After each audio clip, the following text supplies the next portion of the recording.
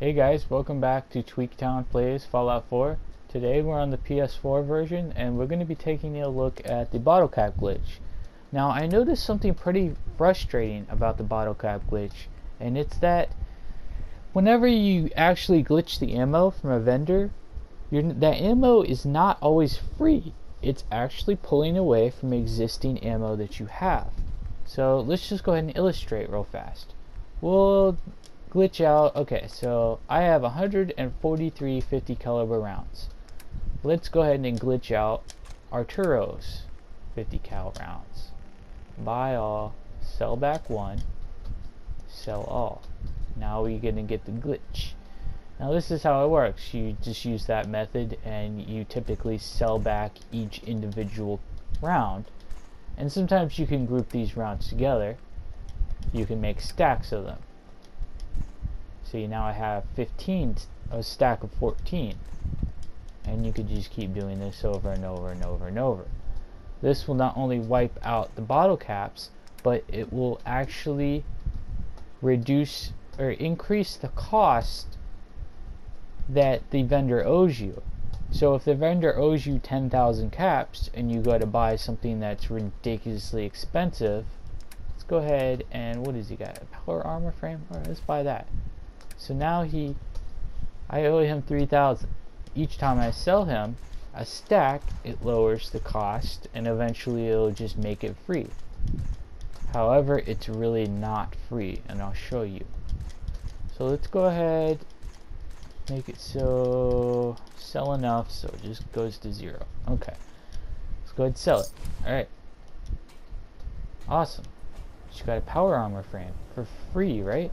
Okay, let's go ahead and check our ammo and see what happened. Where did our 50 caliber ammo go?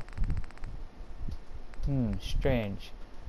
And basically your ammo that you're using to glitch him pulls away from your existing ammo. So if you sell enough, you'll just wipe out all of your ammo stores. To get around that, just drop your ammo before you go to glitch. Drop it all, or just drop whatever it is you know that you're going to use to glitch. Therefore, it won't pull away. The glitch will still work, and it won't pull away from your existing pile of ammunition. Illustrate this for you guys. There you go.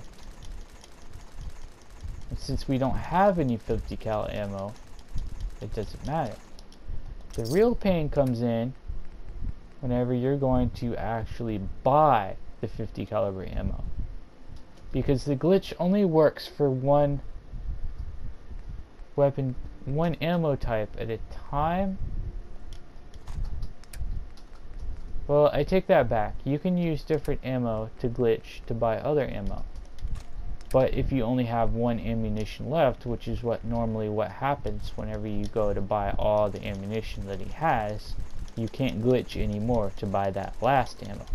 But anyway, you won't really need to do that anyway, as long as you just drop the ammo before you glitch. Just go ahead and do this. So I hope this method helps you guys. Just remember, just drop all your ammo here. No one will touch it, no one will mess with it. Just drop it all, do the glitch, pick it back up, rinse and repeat. Also remember that you could sit here and just wait 24 hours and every single vendor, all of the inventories will replenish along with all of their caps. So you can just keep doing this over and over, getting their ammo, getting their caps, getting their special weapons and all that good stuff, and just keep doing it until, you know, you get bored or whatever. Oh, also remember that these guys typically have shipments of materials. This is amazing whenever you're trying to build an insane settlement, which we are trying to do right now.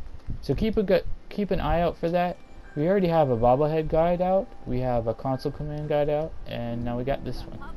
Hope this guide has helped you, and just remember, drop all your stuff, glitch, and rinse and repeat. See you guys later. Take it easy.